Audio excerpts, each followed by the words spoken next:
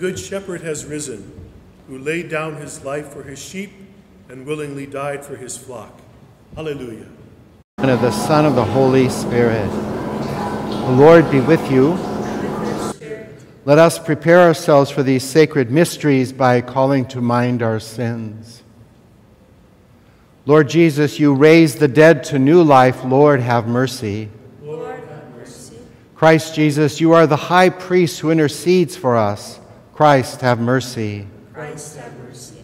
Lord Jesus, you feed us with word and sacrament. Lord, have mercy. Lord, have mercy. May Almighty God have mercy on us, forgive us our sins, and bring us to everlasting life. Amen. Let us pray. Grant, we pray, Almighty God, that putting off our old self with all its ways, we may live as Christ did, for through the healing paschal remedies you have conformed us to his nature, who lives and reigns with you in the unity of the Holy Spirit, one God forever and ever. Amen. Amen. A reading from the Acts of the Apostles. Stephen, filled with grace and power, was working great wonders and signs among the people.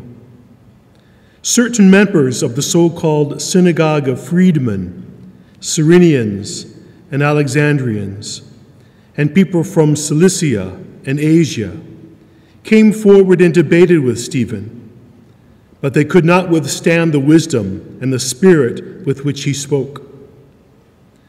Then they instigated some men to say, "We have heard him speaking blasphemous words against Moses and God." They stirred up the people, the elders and the scribes, accosted him, seized him, and brought him before the Sanhedrin. They presented false witness who testified, "This man never stops saying things against this holy place and the law. For we have heard him claim that this Jesus the Nazarene will destroy this place and change the customs that Moses handed down to us." All those who sat in the Sanhedrin looked intently at him and saw that his face was like the face of an angel. The word of the Lord. Thanks be to God. The response is, "Blessed are they who follow the law of the Lord." Blessed are they who follow the law of the Lord. Though princes meet and talk against me, your servant meditates on your statutes. Yes, your decrees are my delight. They are my counselors. Blessed are they who follow the law of the Lord. I declared my ways, and you answered me. Teach me your statutes. Make me understand the way of your precepts, and I will meditate on your wondrous deeds. Blessed are they who follow the law of the Lord. Remove from me the way of falsehood, and favor me with your law. The way of truth I have chosen. I have set your ordinances before me. Blessed are they who follow the law of the Lord.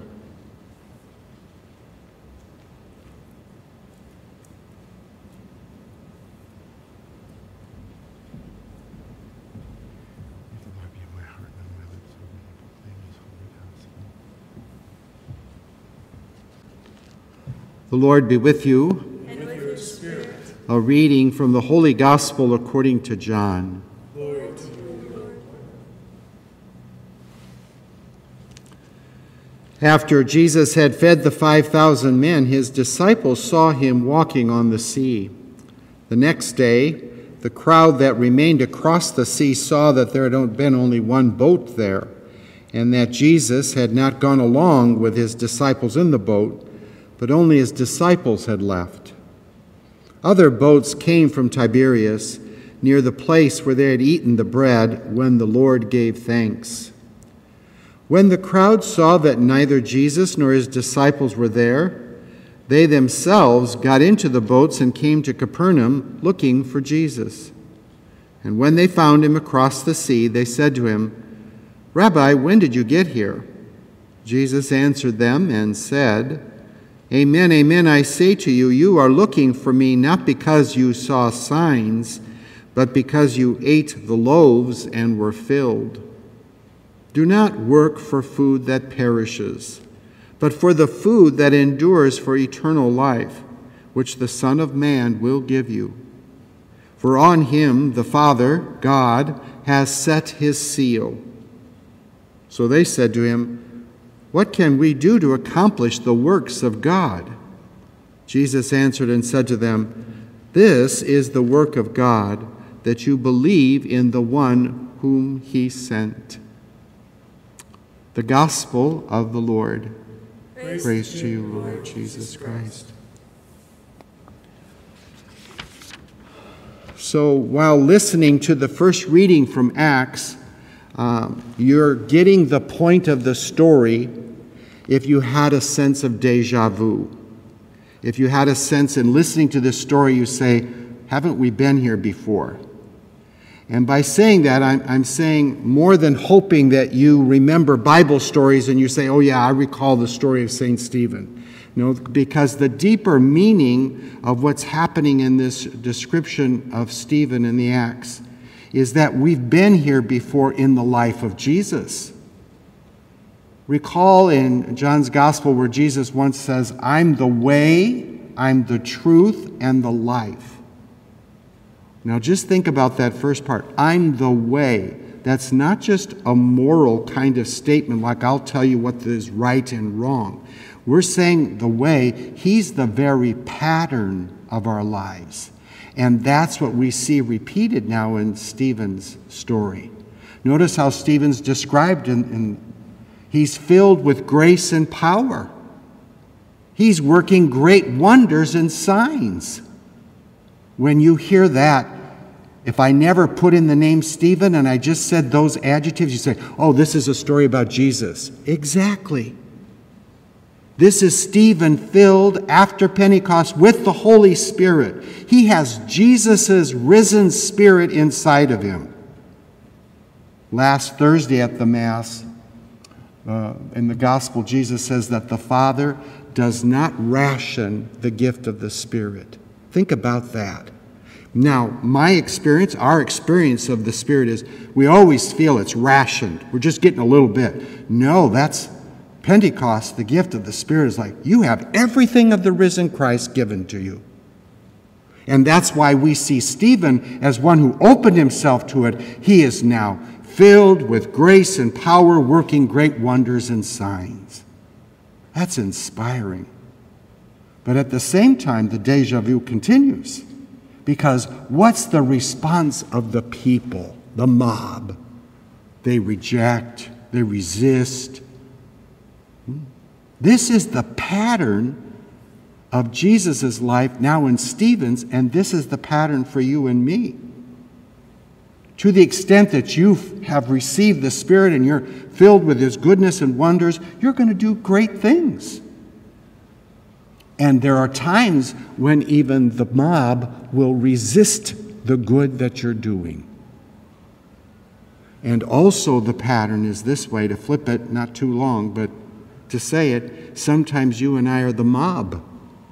And there are others filled with the Spirit of Jesus, and the pattern repeats. We still don't recognize, and we resist. Now, why this is so important in the Acts of the Apostles is they want you to know the pattern of your life. They want you to know how this is your way. Because, yes, someday you're going to be in this church again and you'll be doing the Stations of the Cross and you say, I don't want this to be the way of my life. And I don't want it to be mine either. But it happens to you and me, doesn't it? And they have such confidence to say, oh yeah, that'll happen. That's the way. But if you follow Christ there, you will know His resurrection. That's the pattern too. It is customarily that we enjoy on Good Friday to sing, were you there when they crucified the Lord? And we find that very moving, beautiful, and it generally pulls us back to 33 AD. The truth is, we're here, we're there every day. Jesus, as the pattern, gets repeated in Stephen, and it's being repeated in you today. The benefit of knowing this, of having this revealed to us by the sacred text, is then we can monitor our own hearts and our own actions and responses so that we can be more like St. Stephen today and less like the mob.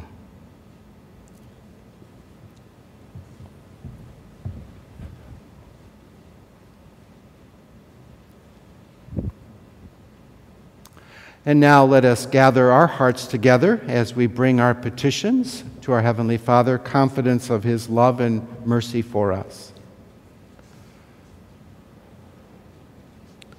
For Pope Francis, may God continue to give him the courage and strength necessary for effectively leading our church. We pray to the Lord. Lord, hear our prayer. For government leaders, may the promptings of the Holy Spirit guide them in working to protect the sanctity of human life from conception through natural death. We pray to the Lord. Lord, hear our prayer. For those who have fallen away from the church, may they hear the Lord's call to return and partake once again of the bread of life. We pray to the Lord. Lord, hear our prayer. For those who have died, remembering especially Rose Marie Greisen and Brother Stan Subcheck, for whom this Mass is offered, may they enjoy eternal bliss in heaven. We pray to the Lord. Lord, hear our prayer. For our parish community, may we continue to be witnesses to Christ's resurrection. We pray to the Lord. Lord, hear our prayer. We take a moment now to name any personal needs for the day. Holy and gracious God, we give you thanks for your Son, who is the pattern of our very lives. Help us to persevere in faith in the times of the Passion, so that we too may be raised up in glory through Christ our Lord. Amen. Amen.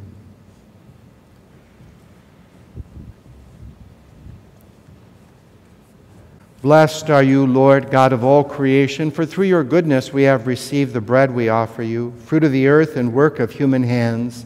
It will become for us the bread of life. Blessed be God forever.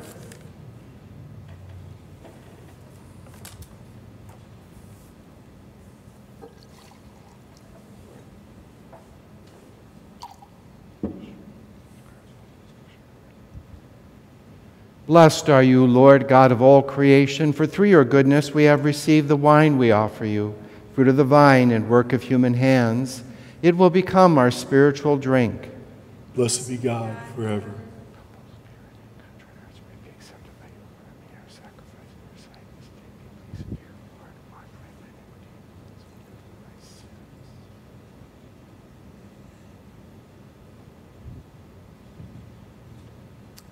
Pray, my brothers and sisters, that my sacrifice and yours may be acceptable to God, the Almighty Father. May the Lord accept the sacrifice at your hands for the praise and glory of his name, for our good and the good of all his holy church.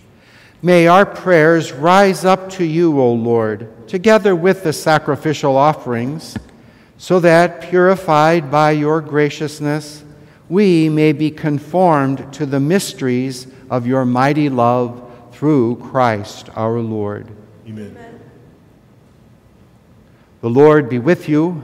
And with your spirit, Lift up your hearts. we lift them up to the Lord. Let us give thanks to the Lord our God. It is right and just. It is truly right and just, our duty and our salvation, at all times to acclaim you, O Lord, but in this time above all to laud you yet more gloriously, when Christ, our Passover, has been sacrificed.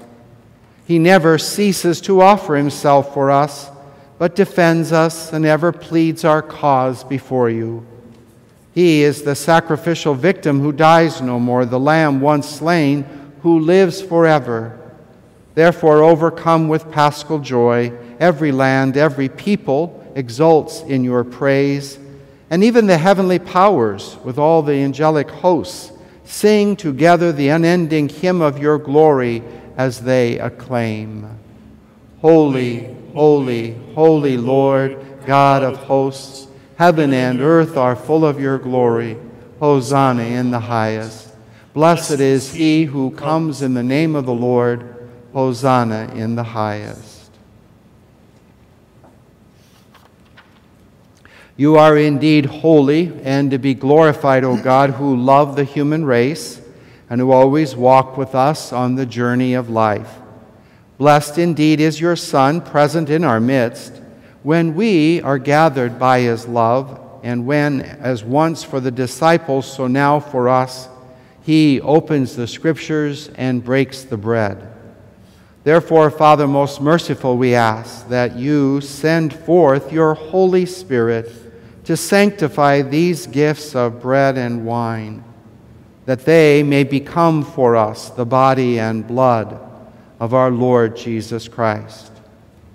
On the day before he was to suffer, on the night of the Last Supper, he took bread and said the blessing, broke the bread and gave it to his disciples, saying, "Take this, all of you, and eat of it, for this is my body, which will be given up for you."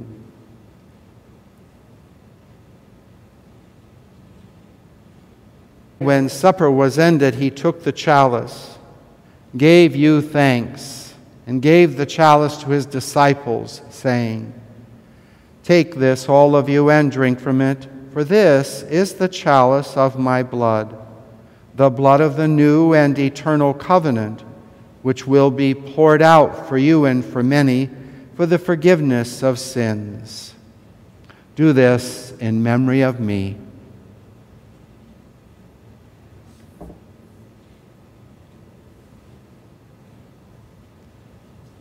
The mystery of faith, the third one.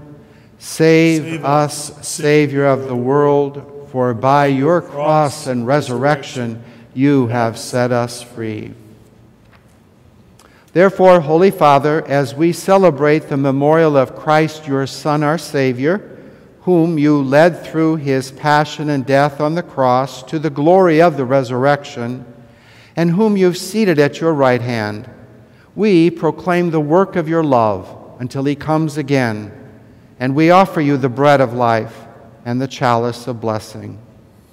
Look with favor on the oblation of your church, in which we show forth the paschal sacrifice of Christ that has been handed on to us, and grant that by the power of the Spirit of your love, we may be counted now and until the day of eternity among the members of your Son, in whose body and blood we have communion. Bring your church, O Lord, to perfect faith and charity, together with Francis our Pope, George our Bishop, with all the bishops, priests, and deacons, and the entire people you have made your own. Open our eyes to the needs of our brothers and sisters. Inspire in us words and actions to comfort those who labor and are burdened. Make us serve them truly after the example of Christ and at his command. And may your church stand as a living witness to truth and freedom, to peace and justice, that all people may be raised up to a new hope. Remember our brothers and sisters who have fallen asleep in the peace of your Christ, and all the dead whose faith you alone have known. Admit them to rejoice in the light of your face, and in the resurrection give them the fullness of life. Grant also to us, when our earthly pilgrimage is done, that we may come to an eternal dwelling place and live with you forever. There, in communion with the Blessed Virgin Mary, the Mother of God, with the apostles and martyrs, with Saint Columcille, and with all the saints, we shall praise and exalt you through Jesus Christ, your Son. Through him, with him, and in him, O God, Almighty Father, in the unity of the Holy Spirit, all glory and honor is yours forever and ever. Amen. At the Savior's command and formed by divine teaching, we dare to pray. Our Father, who art in heaven, hallowed be thy name. Thy kingdom come, thy will be done, on earth as it is in heaven. Give us this day our daily bread, and forgive us our trespasses, as we forgive those who trespass against us. And lead us not into temptation, but deliver us from evil.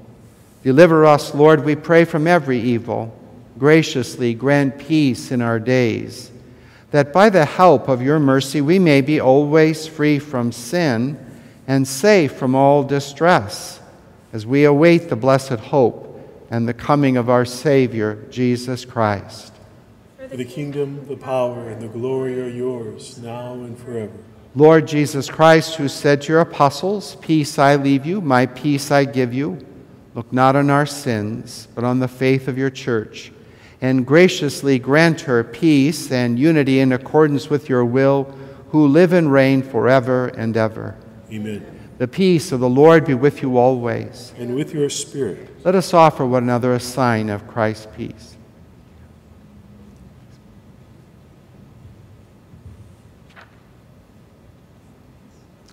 Lamb of God, you take away the sins of the world, have mercy on us. Lamb of God, you take away the sins of the world, have mercy on us. Lamb of God, you take away the sins of the world, grant us peace.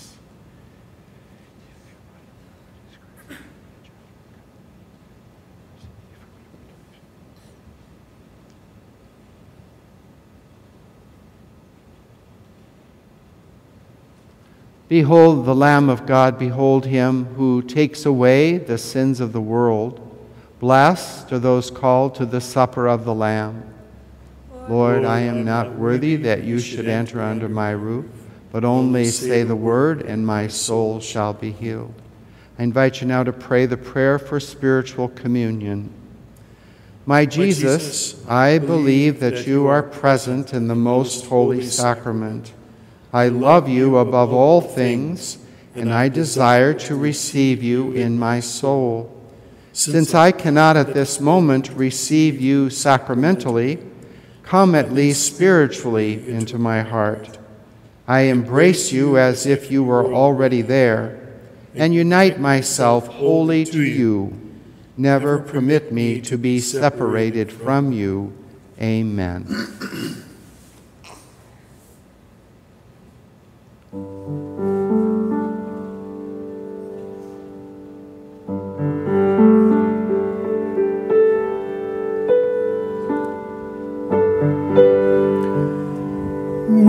Behold the death of the Lord deep in our hearts. Living, now we remain with Jesus the Christ.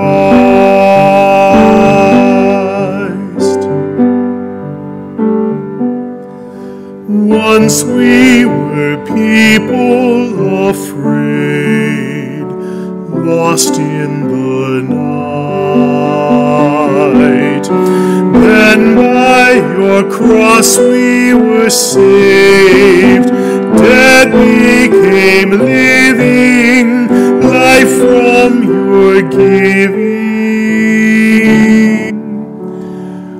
We hold the death of the Lord deep in our hearts. Living, now we remain with Jesus the Christ.